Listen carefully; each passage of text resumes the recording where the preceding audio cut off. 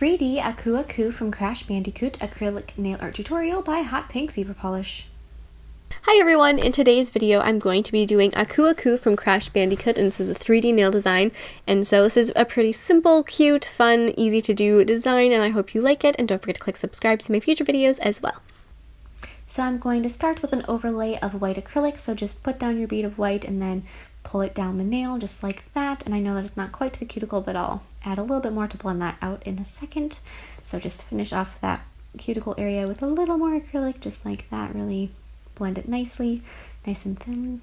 And then I'm going to be adding a layer of clear acrylic over the top of this to encase the nail and make sure that's nice and strong. The white acrylic was just for color. At this point I'm going to be adding the apex and the thickness and everything like that. And acrylic, the clear acrylic is going to be stronger than any color, so it's going to really, it's nice just to add a layer of that to make sure that the nail's strong regardless. So now I'm going to be filing the nail into shape with just an e-file, just making sure that everything looks good. You can also use files, and if I were to use hand files, I would suggest a 180 grit. That's my personal favorite. And then I'm going to be applying a layer of gel sealer and curing. So now on a nail form backing, I'm going to be sculpting the feathers that go onto the top of the mask. So I'm not sculpting them in the order that they go on the nail. For what reason, I have no idea. So I started with blue, so I'm just going to pull that into shape, and then with a silicone tool, separate out the little sections of the barbs of the feather, just like that. And as you can see, the one side got got a little too set by the time I got to it, but it's okay. And then after that one's done, I'm going to make the red one. So then just next to it on the nail form backing, just continue on like that.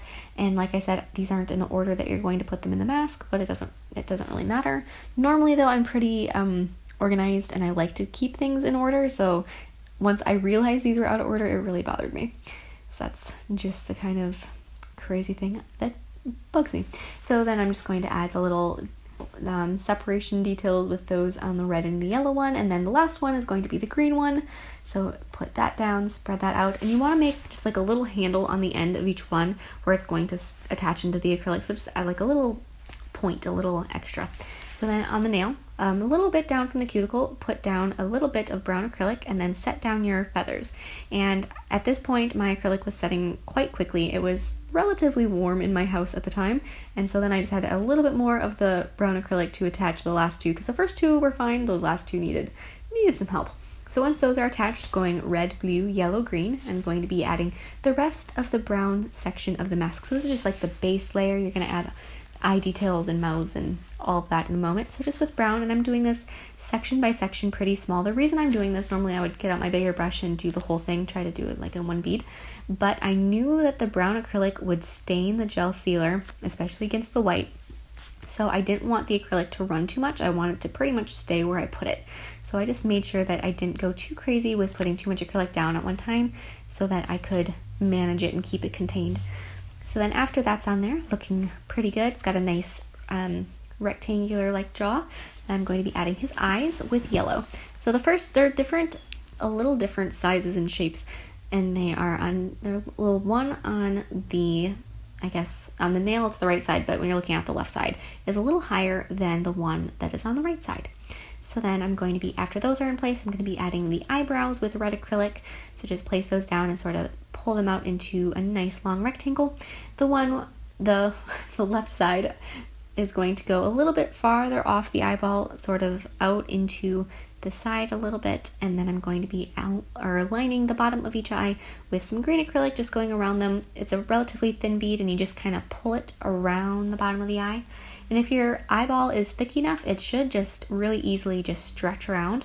If it's pretty thin, if the acrylic that you made the yellow part of the eye with was thin, you might have a little bit more difficulty with it. So just make sure that that yellow acrylic is thick enough to support doing this, almost like you're doing a French tip. Just like that.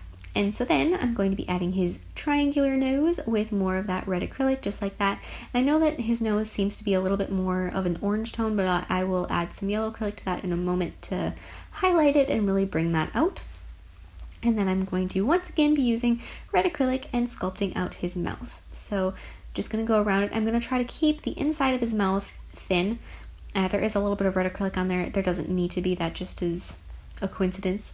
You're really just working on the outline of his mouth. So add that top part, which is like a really soft looking M, and then the bottom part just curves around the bottom line of his jaw. Just like that.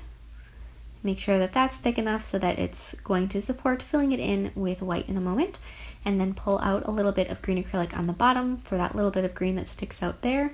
And then I'm going to be filling in his mouth with white. And I tried to let my red acrylic set plenty of time. I thought it was going to be good, but it still apparently wasn't totally set because the red acrylic bled into the white. Make sure that your red acrylic is completely set before adding the white, or it's going to bleed into it like that. And then highlight his nose and his eyebrows with some really wet yellow acrylic. Just like that. I'm also going to be highlighting his upper lip too, just a little bit. Just really, like I said, this is wet acrylic to highlight. Fill in behind the feathers with some clear acrylic. This is going to add strength. So just any gap that you see, make sure that that gets all filled in. Otherwise, those feathers are going to break off really, really quickly. They're still on the delicate side as it is, but you know, anything you can do to help that's a good thing. So then fill in his teeth with white paint just because the white acrylic got a little bit pink.